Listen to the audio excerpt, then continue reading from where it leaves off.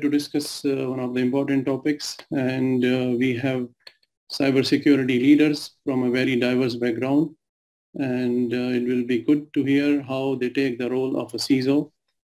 And so without taking much of the time, let us move ahead and start with our first point of discussion.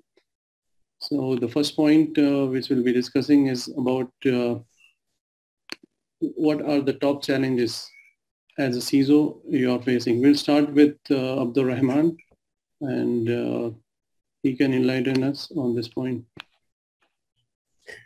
Yes, Bismillah ar-Rahman ar-Rahim. Assalamu alaikum wa rahmatullahi wa barakatuh. Good afternoon, everybody. Thank you, Aatif. Thank you, Ahmed. Thank you, the Jeddah Besides team, for having all of us on this panel discussion. Regarding your question, from my experience, the first big challenge is the cybersecurity skills shortage. It's very difficult nowadays to recruit quality talent, especially the senior level of them, as well as training and returning them to stay with us in the organization. So this is the first challenge for me. The next one is user awareness and training. We all know that human is the weakest link. Phishing, pretexting attacks still occur every day, and people seem to still click on malicious links, download malicious files. We need to invest in training people to make them security aware and to be the first line of defense in the organization. The third challenge is the compliance and regulation requirements. It may seem easy challenge, but sometimes it's difficult, especially if you are complying. You are required to comply with more than one regulation, like the NCA in Saudi Arabia, the BCI BSS, the NIST, and the ISO, etc. Of course, there is a lot of overlapping between all of these, but still it is a challenge. That's number 3. Thank you. Thanks, Abdulrahman. Let us have a quick overview also from Brian. He already gave a presentation, but it will be good to share this among our colleagues. Yes, thank you so much. It's a pleasure to be here for this second portion of today's events as well. And I agree with my esteemed colleague that people, the hiring, the retention, the training is going to continue to be an issue. It's very challenging to find individuals with the backgrounds that we need. And often when you train them to get the skills that they require, they often will leave after to different opportunities. So one of the things that I think we're going to see embraced at a greater rate are services to augment existing security teams. So expertise in fields like incident response and red teaming, threat intelligence, and other variables, not to replace, but to augment existing teams simply so they can scale.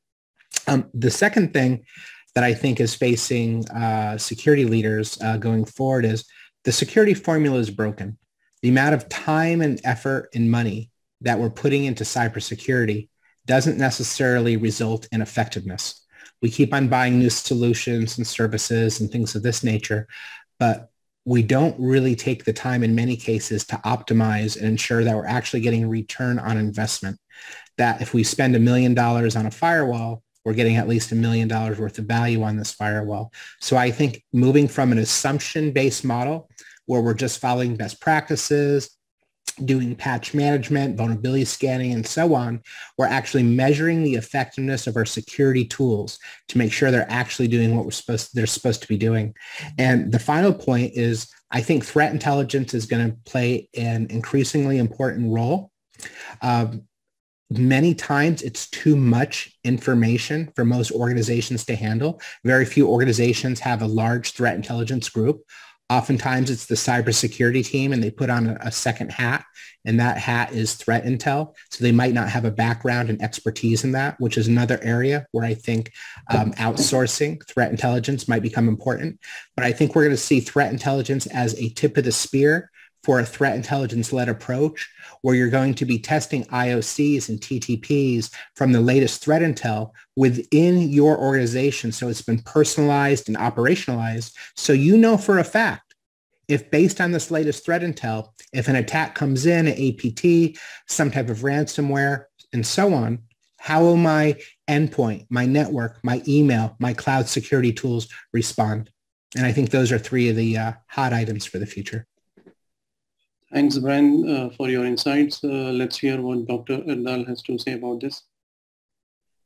Everything was said, but my biggest challenge today was catching a connecting flight. I'm in the airport, so apologies for being casual and for loud. As a CISO, I came here to visit some customers.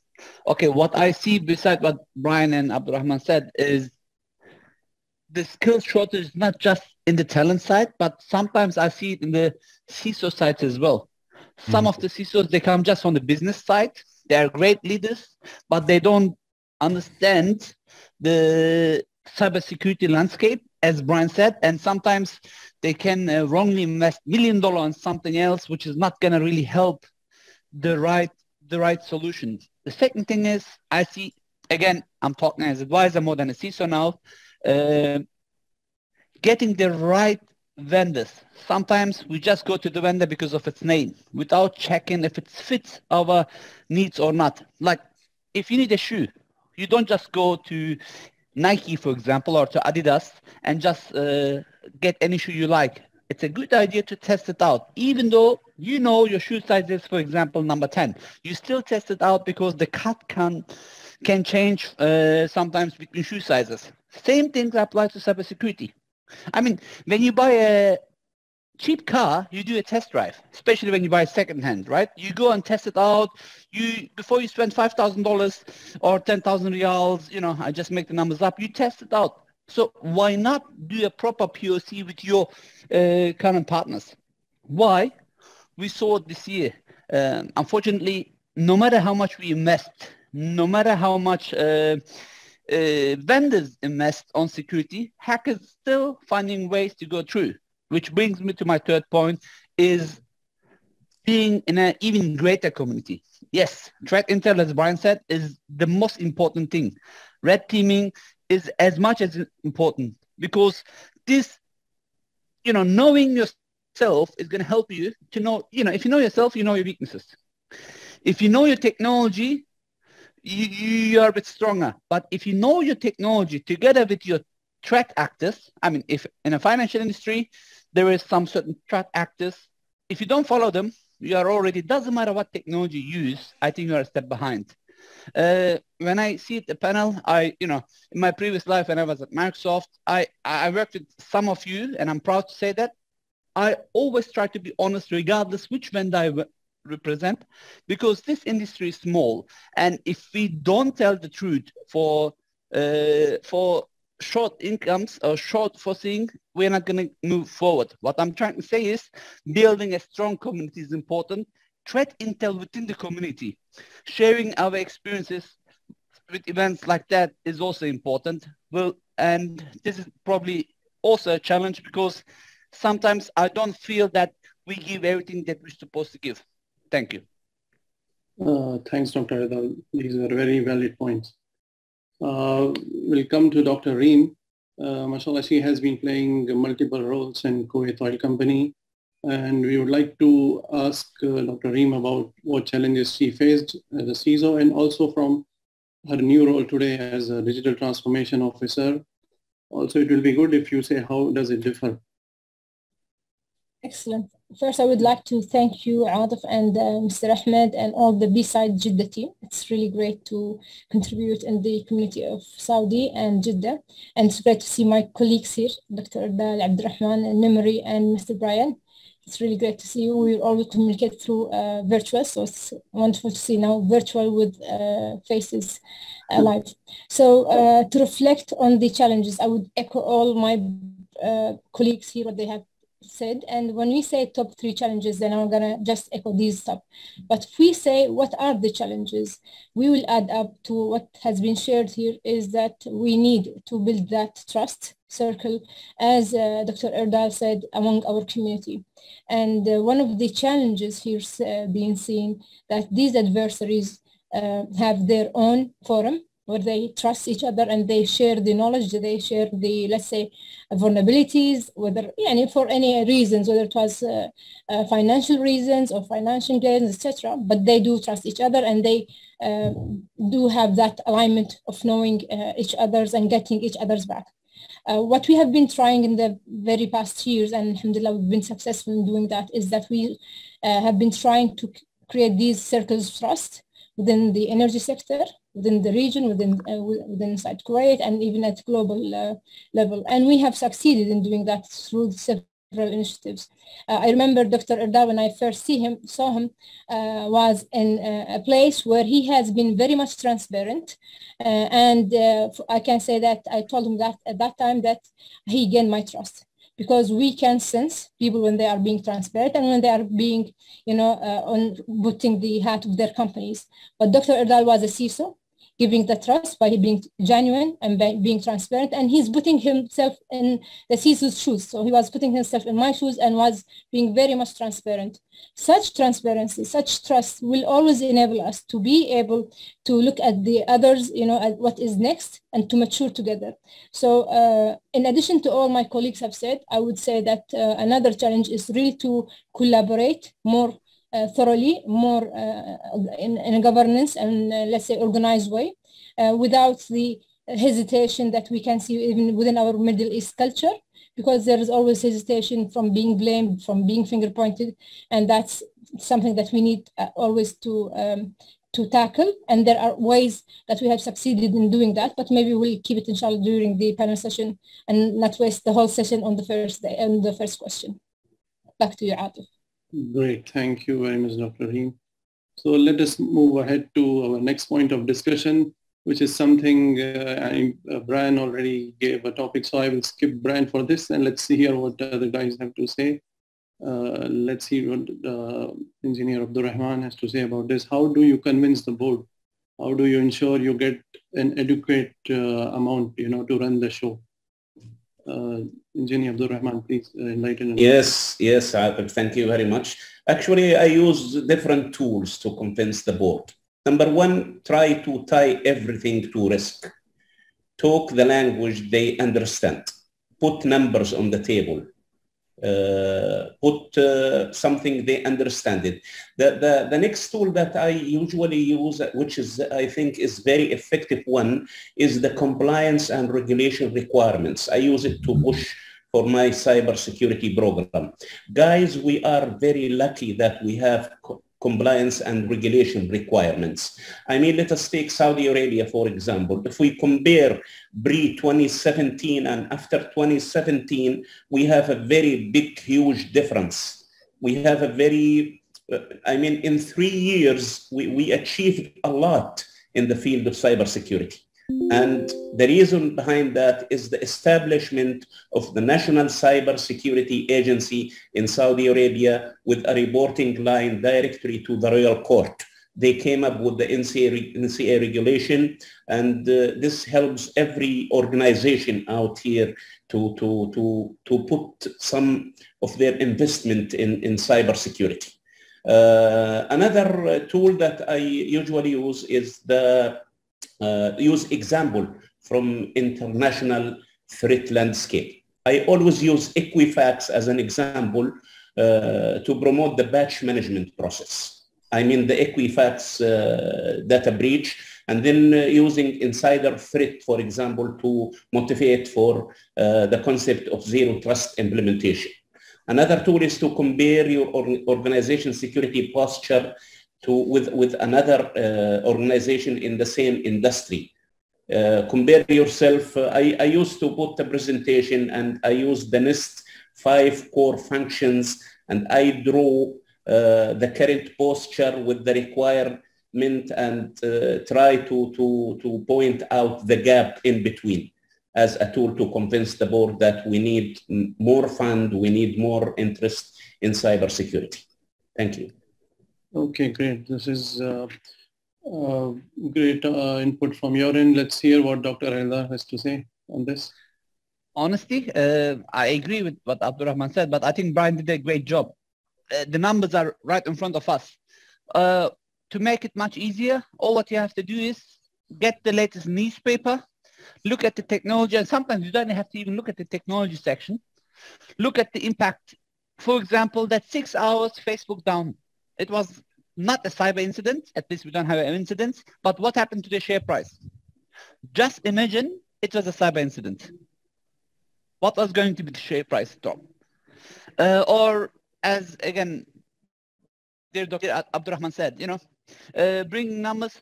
Of course, we have to tie everything to business. Today, a CISO is a translator.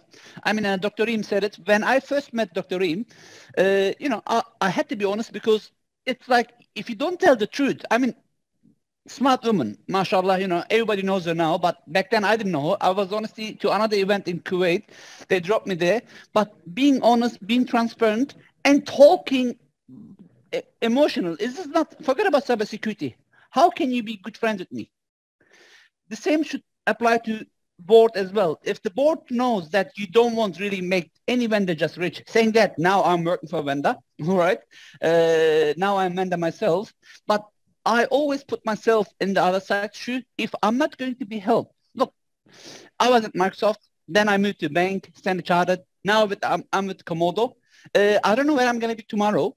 Honestly, I left with good conditions, but we have to know that the world is much smaller than we think.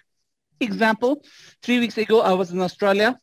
Yesterday, I was in New York. Today, I'm here. In 2 weeks, I'm going to be in Saudi. And in 4 weeks, I'm going to be in Dubai. And this is COVID. So if I keep lying, I can only jump once, twice, 3 times. Same applies to the board. If I somehow convince him to make the wrong investment, if I cannot translate what the business needs, it's going to come and bite me back. Convincing, honesty, thanks to hackers and sarcastically, I don't have to do much to convince them anymore. These days, most of the C-suite people are calling me. I'm like, Erdal, what can we do? Look, can you please come and help us to ensure that this is not going to affect us? I mean, now being in a cybersecurity company myself, like Brian, we work with very smart people. They understand cybersecurity. And of course, we have smart customers as well. But just a few months back, when I was in the bank, I used to get from country CEOs or product CEOs calls that, hey, do you think this will affect us? I'm like, how did you know about it? This was in the news. So today, convincing is a bit easier, but convincing to make them the right decision is all depending on our skill set. And this ties on our soft skills. Like, I always make fun of my own English. Born in Germany, Turkish parents, living in Australia, Dubai. I can't even have no accent, but doesn't matter what I say. At the end, the message is always clear. We either do the right thing or assume breach. The hackers, one incident is much more, 1,000 times more effective than advices. As Abdulrahman said, do you remember the Aramco incident, which changed the Saudi history? Why? Because after that, cybersecurity started to be more and more important. And today, Aramco, I know, I was there 2 years ago at least, they're world-class security. Why? Because they learn from the incidents. And I hope most of our customers not going to learn from the incidents. They're going to work with the right partners. They fit the needs and be more secure. Yeah, true. Thank you, Dr. Erdal, for this wonderful insight. If you allow me, Aatif, I would like... this Please. Is Fatimah Alturkistani, yes. I'd like to first to welcome everyone here. I'd like to add to what has been discussed is to try to link your cybersecurity strategy with the corporate strategy. Try to find how your strategy will achieve the objectives of the corporate strategy. Here is the key. If you can find this link, I think you can express your cybersecurity importance to the board and show your progress in accordance to this achieving this objectives. One more thing is speak less technical and more business. And I know this is a challenge for us as cybersecurity, as a technical people in general, and cybersecurity. But trust me, yesterday I was attending the FII, and some of the session was totally talking about investment.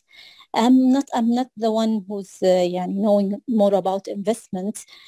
So those sessions that was targeted the people who's working in investment field, it was like I don't know, like something black box for me.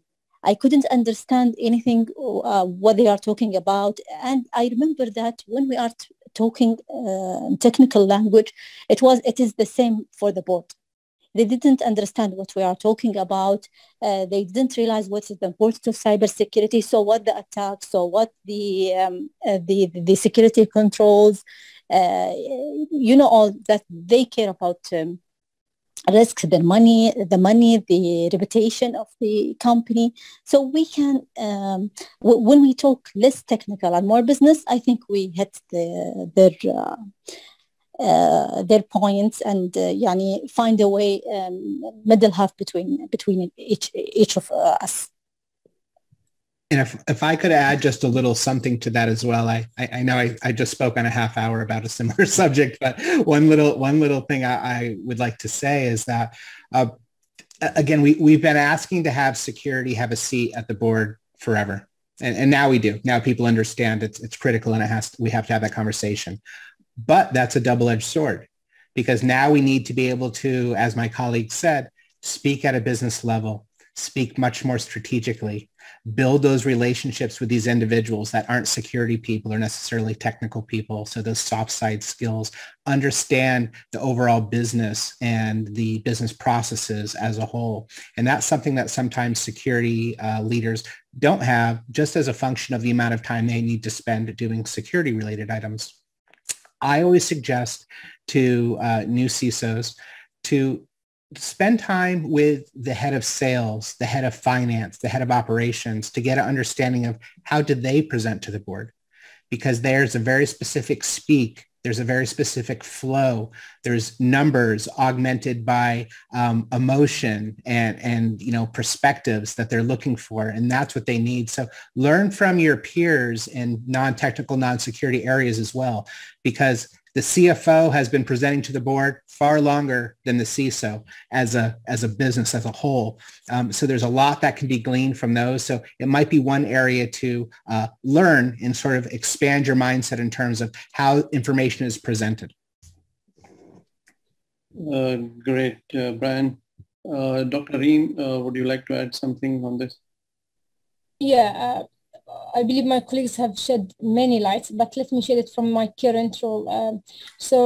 When Dr. Erdal mentioned that the CISO needs to look at from the business perspective, now leading a digital transformation in my company with that CISO mindset has enabled me to become the partner of the business. However, I also align very closely with my cybersecurity, let's say, team, and I'm becoming the biggest ally here. So what we're doing here now is that one of the main challenges, if you go to the first question, was that information security or cybersecurity was always being involved at the very late stages in many cases, and that's why we're being seen as showstoppers or delayers, etc. So with my current role and becoming a business leader here, leading this transformation, I have ensured, because I know that we have been suffering from that when I was on the cybersecurity side, and I have ensured to involve our information security at the zero stage, as we call it. And with that, we are weaving the whole digital transformation journey with the cybersecurity being there and, at the design phase. And that will really reflect to the board by itself. Like also Brian said, and Fatimah, and when we look at the board, we should not at all talk technical. We should avoid all of our terms, and we should talk to them in a business language. One comment was on Dr. Erdal, and I have this I believe everyone keeps saying hackers. We know that there are ethical hackers and there are cyber criminal hackers, and I have many friends of ethical hackers. So when we always say hackers, I feel very much offended because I have many ethical hackers that really saved us at many places, and they are researchers.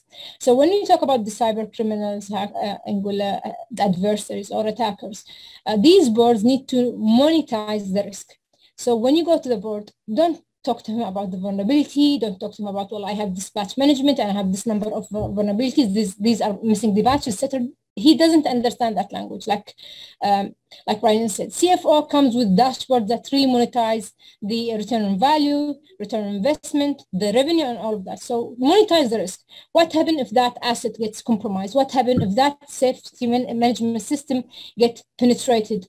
It will affect HSE, health, safety, and environment. It will impact or do a production interruption and thus loss of millions and all of that. Here only you will trigger their attention, and they will listen to you more actively.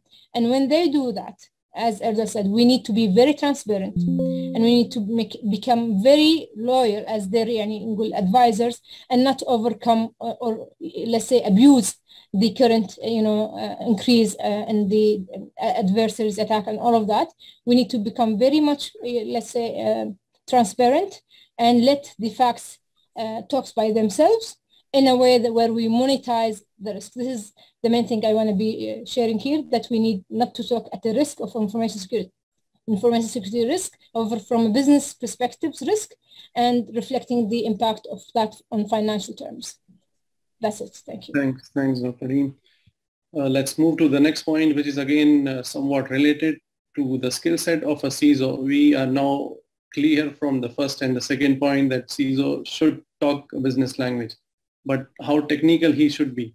This is also another discussion going on. So let's see what Brian has to say on this. Sure. A trend that I'm seeing, and I started seeing this primarily with pharmaceutical companies maybe 4 years ago, maybe even 5 years ago, but situations where the CIO is now reporting into the CISO. And that's because the CISO is being seen as such a business strategic role, and the role of the CIO sometimes is being seen as a diminishing role with the adoption of the cloud and bring your own device, various apps, the ability for organizations to turn up services and things like that. It seems to be contracting in some regard, while the CISO's role seems to be expanding. In fact, I was working with a pharmaceutical company where the CIO promoted herself to CISO and hired a CIO under her. And I've now seen this happen a few times. So at that point, I thought that was an isolated event, but I'm seeing it referenced more and more. As it ties back into this question, just like board members don't necessarily need to be technical or security experts, and in most cases, they are not those things. CISOs, while they don't need to be highly technical, they do have to have a level of technical and security understanding, I think, to be successful. I don't think they can just be a general business leader. It's like saying, does the CFO need to understand how to read a spreadsheet and the basics of economics? I would hope they would.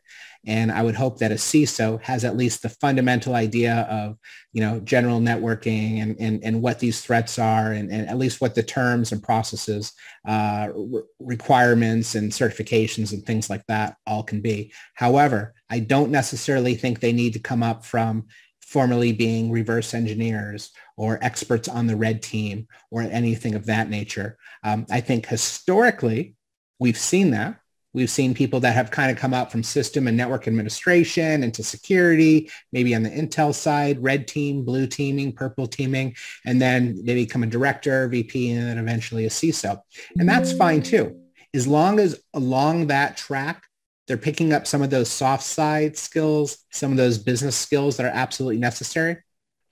But I'm also seeing now people coming up from different tracks, maybe within the organization, operational roles, where then they move into a CISO role. And in doing so, they have to learn or gain some of that experience. And it's not that dissimilar to, I've done a lot of startups in my background. oftentimes you'll see a CEO that will get an executive MBA from Berkeley or Harvard or MIT or some organization where they're sort of doing it at nights and weekends, and they're building up that pedigree so they have that stronger business context because they might have been a technical individual or a salesperson, and now all of a sudden they're a CEO. So I don't think they need to be the most technical person in the organization. They can certainly hire for that, and they can have some direct reports that fulfill that role. But I absolutely do think that they need to have the basics, because if they don't have that, I do not think that they can be effective in their role. Thanks, Ryan. Let's see what Abdulrahman has to say. MashaAllah, he is an expert, and we had a very wonderful session with him today morning on reverse engineering. And now he's CISO. Yes, Abdulrahman, please.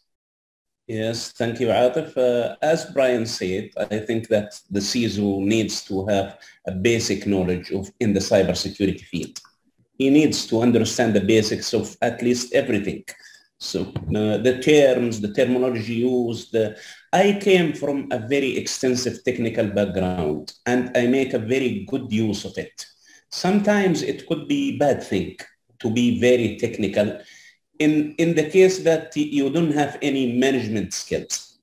We say that a CISO should understand the basic cybersecurity. At the same time, he should be very strong on the management side. He should master the communication and presentation skills. CISO will talk to different types of audiences. He will talk to the executive management, to the business unit managers, to end users, to IT, to security team, third parties. Each one of these audience needs a special language to talk with in order for the CISO to enable the security throughout the enterprise. Another thing about the CISO should understand is, like, for example, cybersecurity policy development, incident management, risk assessment, and management. And as my colleague said, that a CISO should talk less technical and more management. And that's the key, I think. Thank you. True. Thanks, Engineer Abdulrahman. This is one of the CISO survey, which talks about, the skill set and technical expertise being rated. And also there is something about business knowledge, what we all agree here. So also to have a relationship with other business units. And when it comes to cybersecurity technical expertise, 12% people consider it as, the most important. So this is something I believe all of us believe in. Aatif, can I comment on that slide? And sure, yeah, the numbers, yes. Please, yes. So let me reflect on the personal experience here and personal story. So my background is computer engineering, and then I did my master in business administration, then the PhD in operation management. So, and career-wise, I started with the IT networking, then went to, all various types of information and IT projects, management and all of that. And then ended up with the digital assets and leading the digital transformation in the assets of Kuwait oil fields. And when we started doing that, we digitalizing the assets, we thought that we cannot digitalize the assets without really securing them. Because when we talk about OT environment, the risk becomes very, very much higher, where the cybersecurity starts having that physical arm of impacting people's lives and safety.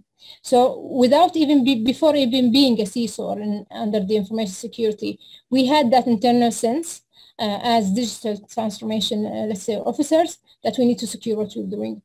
However, when I went and promoted to a CISO role, all of this IT background and that technical knowledge and networking and let's say corporate solutions, SCADA and OT, it really helped me in understanding the risks, challenging those vendors, knowing how these roadmaps will really be impactful, and also trying when we, that in information security you have different sections or teams under your leadership as a CISO, and many of them have very technical backgrounds. So you need to challenge your team, you need to get the best out of them, and if you cannot talk their language in many aspects, you will lose them. So a technical understanding is a must. I really don't believe that leaders should only be great leaders and they can skip the technical background. No, this is a must. However, the soft skills for a CISO specifically is very crucial. When Mr. Brian has mentioned that many CEOs has went to Harvard, Berkeley, and many other institutes, my company has enrolled me in the Harvard Executive Program. And I can say that after graduating from that program, my mindset as a CISO has shifted into a more mature, understanding the business, owners, and became more, proactive towards and being a business enabler rather than being a cybersecurity defender. So after that graduation, I have started to put these two hats of business enabler and a cyber defender. And that only came after knowing the business, understanding the knowledge, and starting to listen actively to these people and also react and, being empathetic and building those trust and having these communication skills where we have that trust and they trust in us that we are here as their bodyguards and securing their projects of millions of dinars or dollars. And they start, approaching us without we playing the auditor there. They start to approach us as their advisors in order to ensure that their vendors who are leading these, let's say, millionaire or billion worth projects are doing the rightful security implementation and mitigations toward the risk themselves. That will only happen when you have that business skills and you have that soft skills with the business user. Again, the same soft skills is needed, and I will wrap up with this one, for the CISO to have it with his own people. Because we are in cybersecurity, we get lots of burnout. So the CISO should be technical, yes, but he should be also a human leader, empathetic leader. And he should be touching always base with his own people, because if he ignores that human aspect, then there will be high turnover high turnover, because there will be many burnouts and many of his team will be exhausted and find the soonest opportunity just to leave the team or go to another IT field. And that's really the experience that I wanted to share with you here. Thank you very much, Dr. Reem. Thank you. Let's talk about another talk of the town, virtual CISO, which has been, I believe, mostly, when we talk about Middle East, there are larger organizations. We see the security leaders already running the show and doing their job. But maybe from a small or a medium scale organization, virtual CISO may be an option. Brian can enlighten on this and share his inputs. Your mic is mute, Brian. Still mute. Brian, we cannot hear you. Can you hear me now? Now, yes, we can. Okay. I'm probably the least... Unless you were talking virtually and encrypted, so we couldn't hear you. That's right. And there's the problem. Out of this panel, I certainly can't speak to the Middle East specifically in terms of the specific issues and that might be there. But I can say, Nias, this has kind of come in and out of style over time. I remember when Salesforce.com first started, and I live in Silicon Valley, so I got to kind of see it from ground zero as it happened, and sort of instead of having a big heavy duty on-prem CRM system, people started using this, and there was a little bit of hesitancy at the very beginning, but then it just took off. The virtual CISO idea kind of came in, and we thought maybe that same thing would happen, and then it kind of fell out of favor. So I would just say this. I think for government organizations, I think for large organizations, Fortune 500, Global 2000, et cetera, I think it would be pretty challenging. I think for small to mid-sized organizations, I think even having shared CISOs in some of those cases where one CISO helps consult, provide value across multiple small or small to medium-sized companies can make a lot of sense. But you do have to have at least one person in the organization that kind of owns that relationship with that virtual CISO. So they're acting as an apprentice, if you will, a direct conduit, as opposed to that person just answering to a committee. Because if you do it through committee, then you lose a sense of responsibility. And then I think it actually becomes more of a hindrance than a help. So large organizations, probably not. Small organizations, I think it makes sense. And even a shared virtual CISO type model, I think is something that could fly if it's managed properly for those small organizations. Thanks, Brian. Dr. Erdal, you have spent a number of years in the Middle East and you know the market here very well.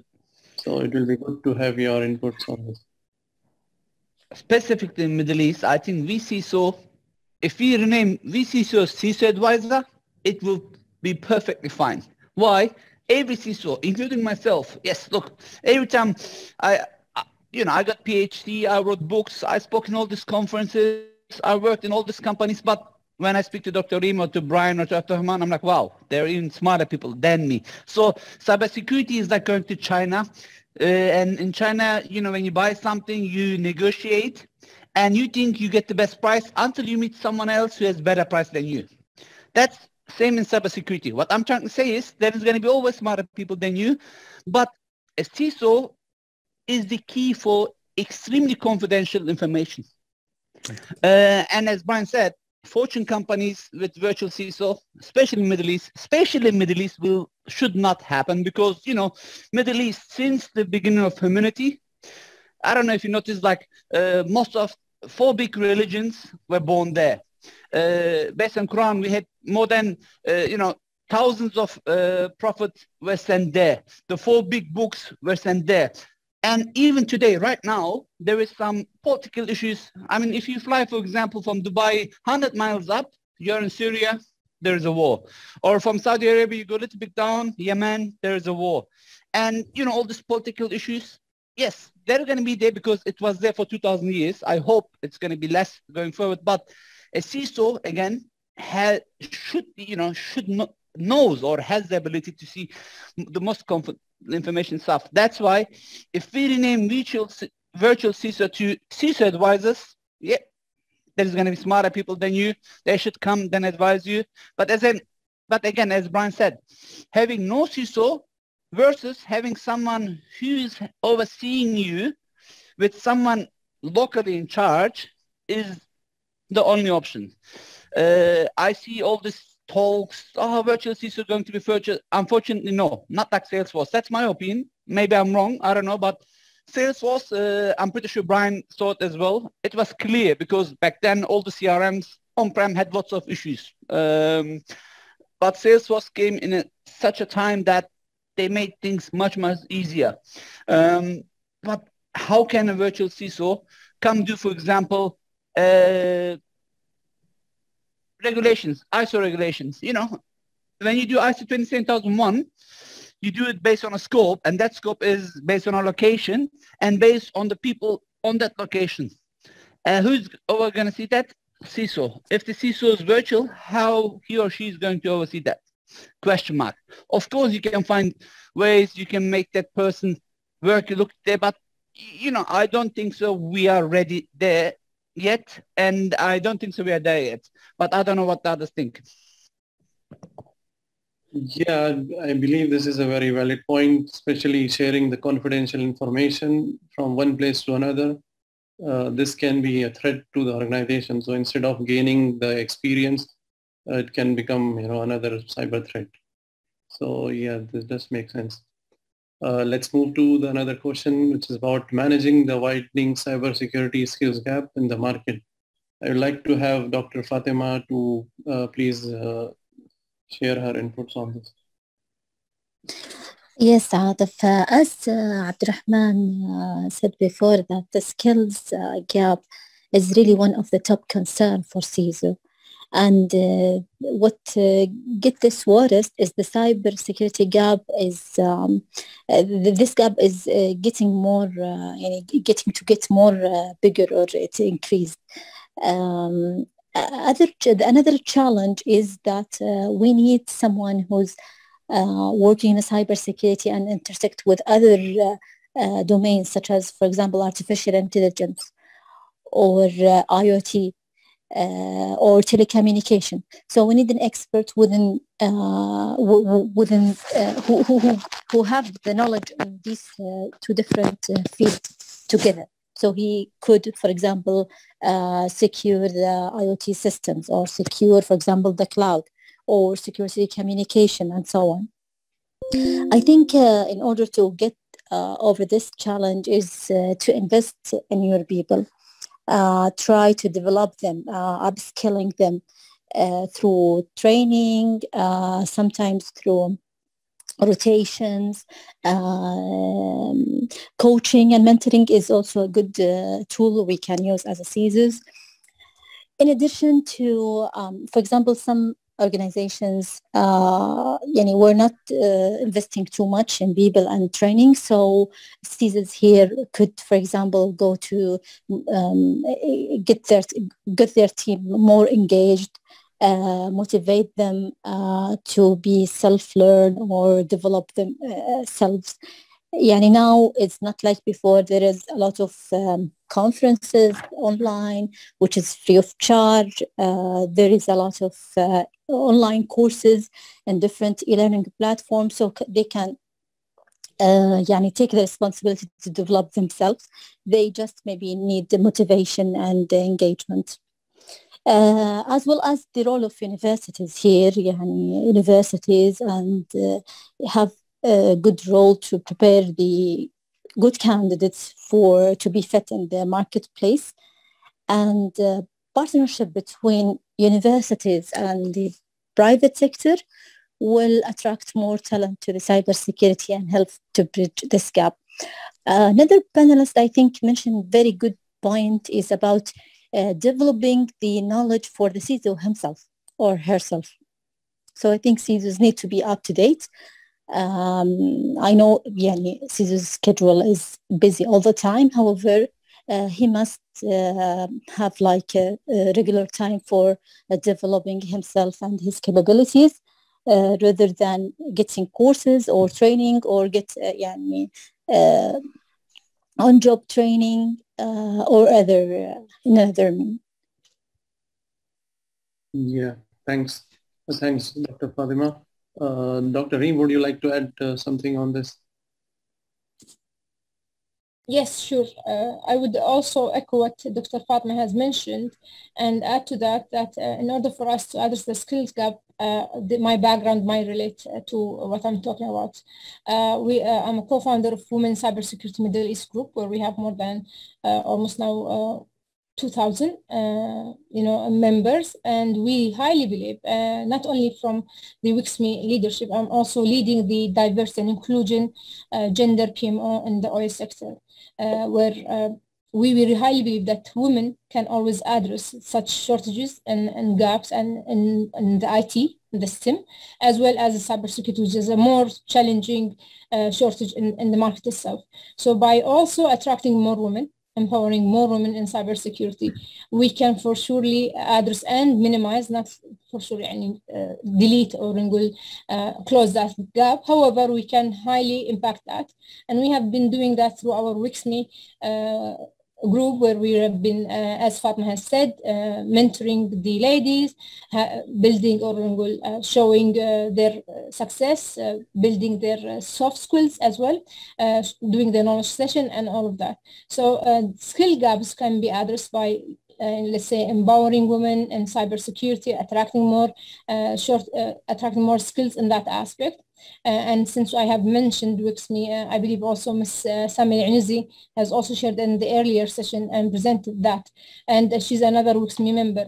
So we can see that the 3 of the women that is participating besides Jeddah event are all from WIXME, and this can also address that we as a gender, let's say diversity, will always help in making a more productive and will impact into our cybersecurity community and address that skills. In addition to that, we need also to build and invest in our younger generations. So how can we do that? let's not just address the high schools and the graduates from the university, noting that we need always to work very closely with the academia in building the curriculums of cybersecurity. I'm so happy that now in our Middle East region, we have started seeing universities having these curriculums of cybersecurity at the bachelor degree, at the master degree.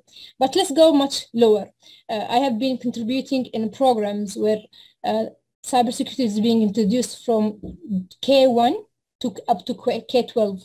So class 1 up to class 12, they start introducing to them, and especially the girls, what are cybersecurity, look at these role models from all over the globe. And I have participated that in Cyber Her with the Colorado University, and also did the same with the BP initiative in UK. And the impact was huge, because these young generations and these young potentials, if you start putting that seed of cybersecurity and let them be curious about it, and let them know that you can be a cyber defender, you can help us in securing the whole universe, you can become our superhero in securing all of these digital platforms, they start having that seed within them, and they start exploring. And you don't have to do any investment or any efforts, because all they need is just their iPads, their small mobiles, and they will do magic. So all what they need is just to put that seed, tell them that there is cybersecurity, and just share with them some success stories, whether it was from role models of women or men, and tell them how impactful they can be, especially that they are very much impacted with Marvel heroes and all of that, superheroes. Being in cybersecurity, we can play that superhero, and we can always secure our societies that is now currently living the new digital era. So tapping at these areas can hopefully highly impact in solving and shortening the skills gap. Thank you, Aatif.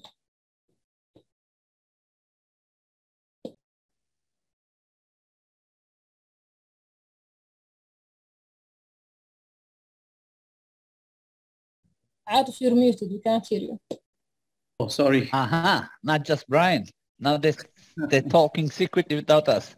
He's encrypting. He's encrypting. Okay, I was saying we are already ahead of our time, and we crossed 8 minutes. So we will just see some of the important questions. The one is about the reporting structure for the CISO. So Dr. Erdal, if you can briefly and quickly say what can be, the reporting structure in the coming days. Brian already mentioned this a little bit earlier. Honestly, I saw now CIOs reporting the CISOs as well. And first, I was very surprised because, CIO was the title to have years ago, but seeing the shift for the reasons which Brian explained, I think makes sense. Based on Gartner's, in a bank, it's Standard Chartered, I was reporting to the regional COO. It was different. I was part of business channel, and we were overseeing what the CIO was doing. And based on Gartner, this is normal. If you ask me, should a CISO should report to CIO, my answer will be no, because CIO has an agenda of making things getting published as soon as possible. For example, applications. CIO has to ensure that he or she is aligned with the business and that application is released as soon as possible. We all know, even today, security is still not built from ground. It's always added later. Having a CISO not being in the same reporting chain is going to ensure that security has been enforced, because the CIO or CIO group is going to know that, hopefully, the CEO is going to pick up on those issues. And maybe there is going to be delay. If they work as a peer, that's the best. But reporting line, I am lucky. I report straight to the board, straight to the CEO in my current role. As I said, this is also great because I have access to the CEO one-to-one anytime. And in the bank, I was also talking to the CEOs, but there was always like, maybe someone is listening to me now, but it's like political, like, why are you all passing me going straight to the CEO? Don't you trust me? Especially when the CEO is not technical enough. There could be some political issues. My best, and I enjoy my role at the moment, I report, as I said, directly. Where possible, this is great, but where not possible, having CIOs and CEOs as a peer working side by side is the best option, if you ask me. CEO should report to the CEO or to the board. If not, definitely not to the CEO, definitely not to the CIO. Is my opinion. Great, thanks, Dr. Erdal. Sorry, being in the airport. No problem. So this is the last question, and we would like to hear from Engineer Abdulrahman to, enlighten on this. And maybe you imagine yourself being in a situation where one of the most critical, system is being compromised with the ransomware, and now you need to decide whether you need to pay or not to pay. What do you think? We have seen even the government, the current discussion being going on, even banning the companies, for doing the ransomware payments. So, Engineer Abdulrahman, can you please? Okay. Thank you, Aatif. Actually, first, let us do our best not to be infected with ransomware. Let us take every measure we can. Training, awareness, verified backup system, strict access controls, all these will help. I was reading about this subject. I was once in a conference and I asked this question to a very well-known in the cybersecurity field. Actually, I forgot the name. He wrote a book about this subject. And I told him, should we pay or not pay a ransomware in case we have to? He said, if it's the only option, then you pay and pray. Pay and pray. It means that if you pay, you may not get your data back online. So it is not. FBI advises victims not to pay ransomware at all because there is no guarantee that the hacker will restore your system. Besides, you are telling the adversary that their business actually works. So some think it might be more cost efficient to pay the ransomware because the recovery process may cost even more. So in my own opinion, if payment is the only option, we should not deal with the attacker directly. I mean, let us put somebody in between, like an agent who will do the negotiation and do the payment. That's what I personally think. Thank you. Yeah, thanks, Abdulrahman. And the last thing... Before we go, something very important. Let's talk about two companies. One who paid, Garmin, for example. It was in the news, that's why I mentioned the name. They were demanded to pay $10 million. They paid $4 million. They get the data back. But as engineer said, praying is always a good opinion. Then let's talk another company, EA Games. They didn't pay. And hackers released 750 gigabyte data of their latest games, FIFA 2022 and this. So unfortunately, comes, pay not to pay is, it's a big challenge. Like paying, as you said, you know what, go call Mandiant way before it. And honestly, I'm not getting any commission. Make sure they do a assessment before you get hacked, or use the right tools before you get hacked, and don't even come to that stage. Instead of paying $4 million to ransom, pay $1 million to your vendors and make your security posture up. But do you want to release your IPs? Especially sometimes they block, and if you don't have a backup, it is really, it's easy to FBI to say don't pay or pay. But again, put yourself in the shoes of the business. This is how you need to answer. Honestly, I wrote multiple books, and some of my researchers, I should say, don't pay many years ago, but now don't pay is not an option anymore, because if you don't have a backup, and unfortunately there are still lots of companies without that, then if you can pay and hopefully get the data back, don't forget ransomwares, the threat actors, I'm not calling them hackers anymore, Dr. Reem, the threat actors, they're in business too. If their name gets out, you pay and they don't release the key, they're going to lose business too. But again, my only recommendation is, as engineer said, do everything proactively before you hit by ransomware, not after. Yeah, I would Sorry, just I had to add, say that. I gave 2 examples and I had to say that. I would just add on to that. I think everybody's really on point. I'd love to be very cavalier and say don't pay.